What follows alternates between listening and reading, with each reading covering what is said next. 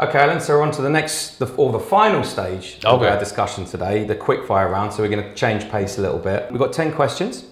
I'll start as follows. So, who do you look up to for inspiration or mentorship? When you say mentorship, it means the person is sitting right next to me or something that I read or watch? I think it can be either, to be honest with you. I think it could be someone kind of out there that is, in the distance, or someone that is immediately, has oversight. Yeah. For someone that inspires me and that I learn a lot from this person's biography is actually Nelson Mandela. Okay. Right? I mean, yes, he might have some political belief that might not be, accepted right now, but you have to look at the person's grit and also his determination.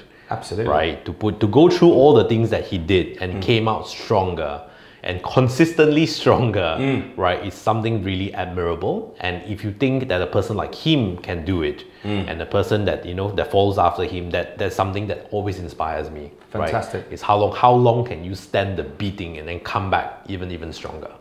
That's a strong example. Yes. Very good. Yeah. Question 2: how do you keep your team motivated despite conflicts and obstacles? Communication, right? To me, communication is always key. I always tell them that please over communicate, right? You might sound stupid, you might sound like someone that's petty, but if you don't bring it up, no one's going to know what irks you, right? Okay. So let people know what makes you angry, what makes you annoyed, what makes you happy, so that people know how to communicate with you. Because each and every one of us come from a different educational background, perspective, family background. So the way we look at things is very different. Of course. So we need to stop making the assumption that what I see is what you see.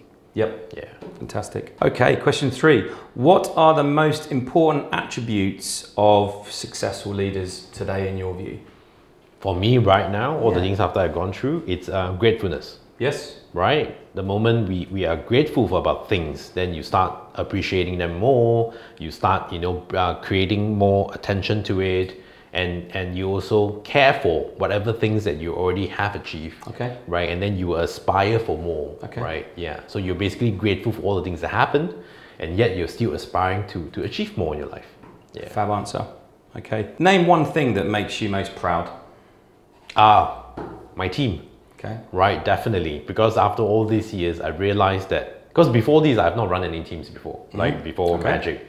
And even when I was joining Magic, they told me, can you hire more people? I said, no, I'm too lazy to hire so many people.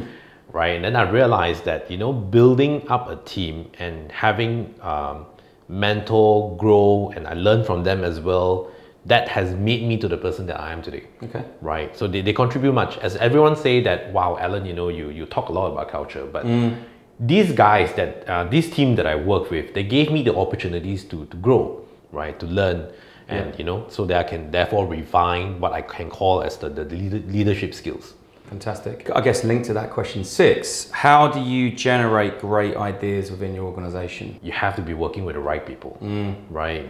As much as you think that you're the most brilliant person, but it helps when you have the right people to bounce ideas with and challenge you on the norm. Because, like I say, our experience is very different from others, right? And when they bring in their perspective, wow, that's when great ideas happen. Fantastic. Yeah. When you're hiring a new employee, what are the things that you look out for most? Attitude and personality, for sure, right? So there's a lot of things you have to gauge with when you're doing all the interviews, whether they have the right personality and attitude to be part of the team, right? Switching tack a little bit. What does work-life balance look like to you? Oh, now that's going to be a tough one to answer. Yeah. So I don't really have a work-life balance per se, right? I basically have something more like a work-life harmony. I see. Sort of things happening, right? Yes. Which means that I can switch from working, have a coffee half an hour later, and jump back into work. Got it. And as and when I feel that I want to work for the next 8 hours, and I'll just go all the way. When I rest 2 hours, and I'll do it as well. Yeah. So there's a lot of now it's come to a point of time where the work environment is very different. Yeah. It sounds like work is a passion, so it doesn't feel like work. Exactly, right. So you basically just make sure that it brings both great positive vibes, whether you are working or not working. Absolutely. So what do you consider before promoting someone within your business? I look at a lot of the sacrifice they have made, right? And what are they aspiring to? And I get them to share with me what do they want to achieve over the next 1-2 years. Like say 5 years is too long. Over the 1-2 years. and the things they have done and committed into doing to achieve those goals. They will show how much they care for themselves and how much they care for the company as well. Yeah. Alan, on to our last question. What is something you wish someone had told you during your career journey to date? Oh, a lot of things, man. If I can go back 10 years, I want to tell myself a lot of be grateful, right? Be very grateful. Yeah, that's something that I wish someone had told me when I was younger. Yeah. It's a great closing philosophy. So Alan, that brings us to the end of our quickfire questions and to the overall discussion.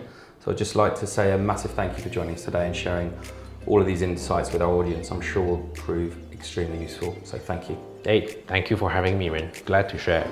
Our pleasure. Thank you.